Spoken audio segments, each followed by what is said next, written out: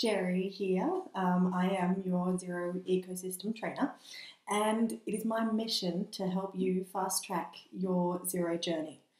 I'm also the host of the Xero Add-on Expo that's coming up in May that is created to help you answer the question, which add-on do I get? Which Xero add-on do I get? Because I answer questions all the time from people around the what do I do? I have a client that does this, that needs a system to do this, this, and this. Which add-on do I get? So I'm trying to help answer those questions with that. Today, I've had this idea for a video in the back of my head for ages, and usually I love doing the big production thingy and points and just doing the proper videos. If you've seen my YouTube channel, you can see what I do there. And I've had this idea to get out of my head some of the information and some of the lessons that I've learnt about converting from MYOB to Xero. At the moment, I'm right in the middle of doing a big conversion for a family company that has 4 different MYOB files that I'm putting across to Xero. So I'm reliving all of the MYOB to Xero stuff again, and found even some more lessons this time round. I thought I'm just going to get the information out. You guys don't care how it comes. I don't have time to do the productions. I'm too busy. So let's just get you the information they need. So some key points that I have learnt about converting from MYOB to Xero. Number 1, how important the conversion balance is. If you are a certified Xero partner, you would have learnt at the Xero partner certification training all about the conversion balances, what they're there for, how to use it correctly, and the importance of the conversion balance date. Probably the biggest lesson, and this is something that I teach when I do teach the Xero partner certification to new Xero advisors, is that the conversion date is the date that Xero says, you told me the balances at this date are this. I'm going to ignore everything else prior to that date. I'll tell you a little story. When I discovered Xero back in 2009, I had a client that I brought onto Xero on the 1st of October 2009. And so I started Xero on the 30th of September 2009. So then that was the date I was converting to Xero, and that was the date I thought I had to put in because that was the date I was starting Xero. So I put in my year-to-date balances, my conversion balances from the QuickBooks file, which was July, August, September. So all those 3 months were in my Xero file, and that was my conversion balance at 30th of September. I then went on and set up my bank feed and used Xero from the 1st of October for that client. After doing the December BAS, I was like, I really like the monthly P&L that Xero provides. So I want to go back and get those September numbers and put them in the July and August as well. So I did, like I would normally do in MYOB, I did a monthly journal, the 31st of July, and a monthly journal at the 31st of August to put in my figures for the July and August, so an adjusted September with the journal so that I could show the monthly trial balance. And then I running the report after doing all of that, and it wasn't working. And I didn't realize at the time that the conversion balance was just basically ignoring anything in the system prior to that conversion date. So my July balances are in there, I could see it, they were saved. My August balances are in there, and everything was adjusted to 30th September, but I couldn't actually see the figures because when I pulled a report, it didn't show. And that's because Xero says, you told me as at 30th of September 2009, you told me the conversion balances screen at 30th of September 2009, this was my details. This was the balances in those accounts at that point in time.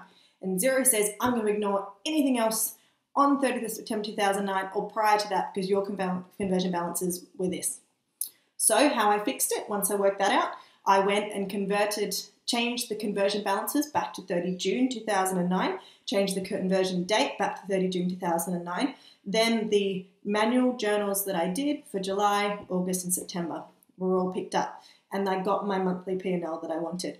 A lot of the time people start their Xero file moving from MYOB and they don't think that it's that important to put back the they don't realise the importance of doing the monthly P&L, and that monthly P&L is not going to work unless they go back and and have the conversion date as the end of the financial year.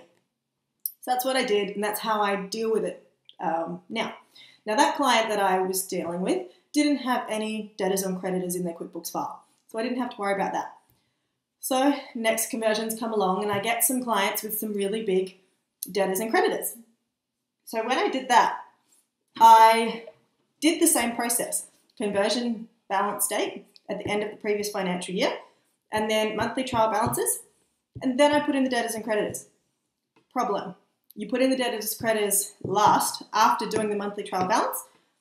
The debtors and creditors come up in the Xero file on the date the original invoice was, and that's really important to do with them at the date that the original invoice was, because for GST purposes, you need to either take them up on a cash basis or on an accruals basis. And if you put them all on, say, on the 1st of October, if you're converting at that point in time, if you change all of your debtors and creditors to be the 1st of October because you think that you can't put them in prior to the conversion balance, then you will end up with the incorrect GST.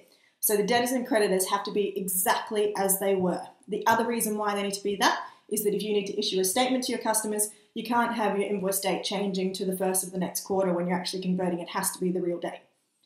So you put your debtors and creditors in first. When you put your debtors and creditors before you do your monthly trial balance, you then do the journal entry for your monthly trial balance, but you have to factor in that Xero already has some of that information in there from the outstanding debtors and creditors. So my process for updating and converting all of my Xero files is conversion date is the end of the previous financial year. My conversion balances are either from the previous system or, if they're available, they're financial statements at the end of the financial year. Secondly, I do my outstanding debtors and creditors. Thirdly, I do my monthly trial balance with all of those figures from their previous accounting system, but factoring in the details of the outstanding debtors and creditors that are already affecting those months that are in there. Okay, that's lessons learned that I wanted to pass on to you. Another big lesson I learned, which usually isn't going to be a major deal, but one that I've come across recently dealing with someone that had a really big and really detailed MYOB chart of accounts. You can't import a chart of accounts greater than 700 lines, 700 accounts. So make sure if you ever have a really big chart of accounts that you condense it down so it's less than 700 lines. The other thing, and I'm going to have some more videos for you coming up on the lessons that I've learnt in relation to implementations on lots of different software systems, because that's what I do. It's often easy to overlook the invoice creation time, especially when you're not used to doing invoice creation a whole lot. So at the moment, I'm working on a client that has customized Xero invoices, but also customizing those Xero invoices as receipts, and learning that customization process. Although I felt like I was quite good at doing the customized invoices in Word, I'm struggling to get that happening really quickly using the Xero Help Center, doing all those things. But it is often takes some time. Invoice creation, implementing Unleashed, they have a document designer. It takes a while to use that one. I'm using Dear Inventory, and they have a Word-based, similar to Xero's customized templates, which is great, but again, it just takes some time. So make sure when you're dealing with any of your implementations that you are really clear about what that document should look like, so you only have to make changes once. So get their past invoice and ask them from the past invoice what it is that they want to change, what they want to keep, get them to mark it up, and then do your invoice creation in your files and go from there. So a couple of key points. I hope they help you. Don't forget that you can get further lessons and information from me at any time, and I have a weekly newsletter. JeriMurphy.com is where you can sign up, Jeri, Murphy.com. You can sign up there for any newsletters and weekly lessons and lots of other lessons that I have for you, and stories that I have about the lessons I've learned on my Xero journey, because I want to help you fast track your Xero journey today. Have a great day. Bye.